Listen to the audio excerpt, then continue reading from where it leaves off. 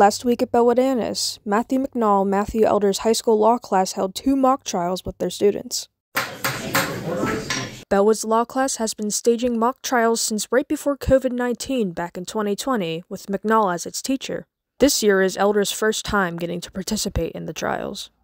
It gives the class hands-on experience with kind of everything we've been talking about. So we kind of went through what lawyers do, how to write opening statements and things like that, and this actually gives them kind of the practical experience with that.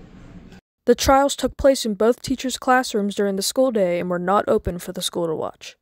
Students took the roles of either a witness or a lawyer, and extra students sat in as jurors who ultimately decided the verdicts. And so I went, without stopping.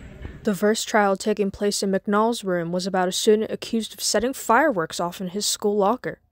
It was very well known by the coach and the rest of the neighborhood when the cops were called for excessive drinking and partying, so I thought it was pretty unfair.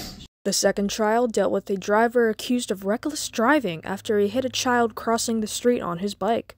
During this trial, the law class used a wheelchair provided by the nurse as a prop to make the scene feel more realistic. You made the turn, you compared your turn to turns that hoodlums make, is that correct? Yes. Brooke Hescox, a lawyer for the trials, was glad to have had the opportunity to be put in an attorney's shoes. Probably could have done a little better. Our witnesses, some of them backfired on us, but at the end I think we pulled through. In the end, both teachers were impressed by the trials and were proud of the quality effort their students put into them. Yeah, I'm really happy my class has won more of the trials than the other class, so we kicked their butts. But also, everyone did a really, really good job. In the end, the defendant of the first trial was found guilty on one charge, while the charges were dropped in the second trial due to the jury being unable to come to a conclusion. Are you ready to proceed? Yes, Your Honor.